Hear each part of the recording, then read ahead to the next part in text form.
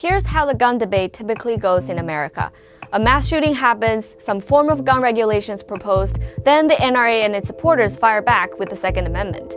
It seems like we've been in this gridlock forever, but believe it or not, there was a time when the NRA and the Republican Party actually supported gun control. And the reason had a lot to do with race.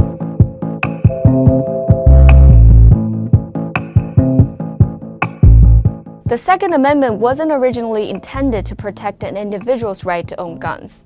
It was more about people's collective right to form militias and defend the nation. The gun laws of the time were written by and for white men, and they regulated logistics, like how to sell, trade, or carry guns in public.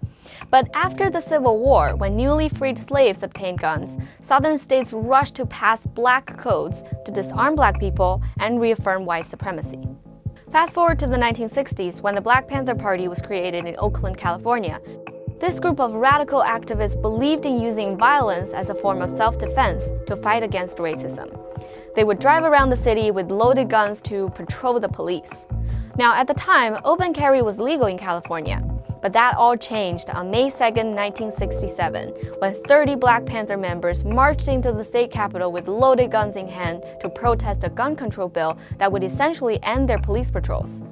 Their argument for armed resistance was simple but bold. The Second Amendment of the Constitution guarantees the citizen a right to bear arms on public property. Back then, the NRA and the Republican Party weren't exactly on board with that take. There is absolutely no reason why out on the street today a civilian should be carrying a loaded weapon. Barely 2 months later, Ronald Reagan, who was California's governor at the time, signed the very bill the Panthers protested into law and banned open carry in the state.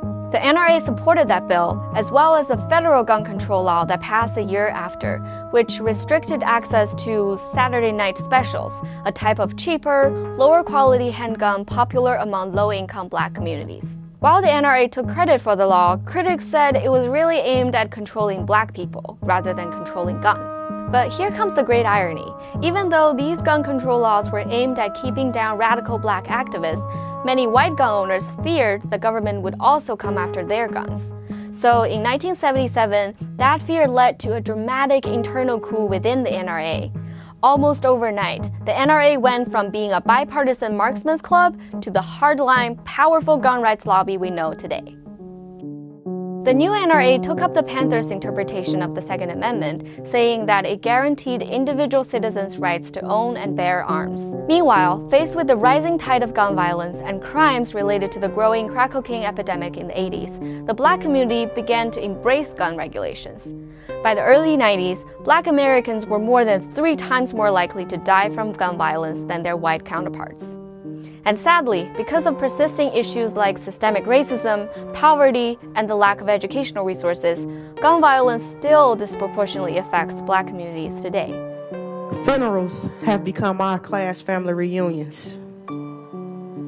Facebook posts has become an update for was just killed this weekend. The NRA, meanwhile, is using gun control's racist past to recruit black members.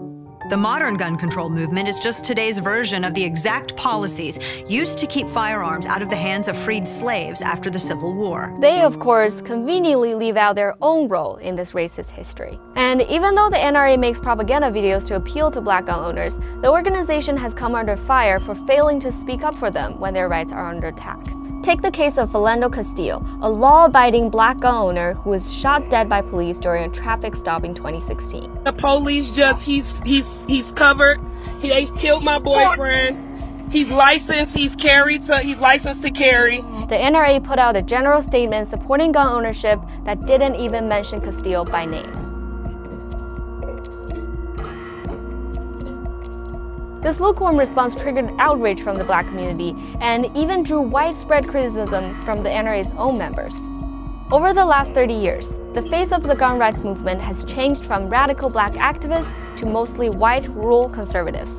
But one thing has not changed. In practice, the freedom to bear arms is not so much a right as a privilege.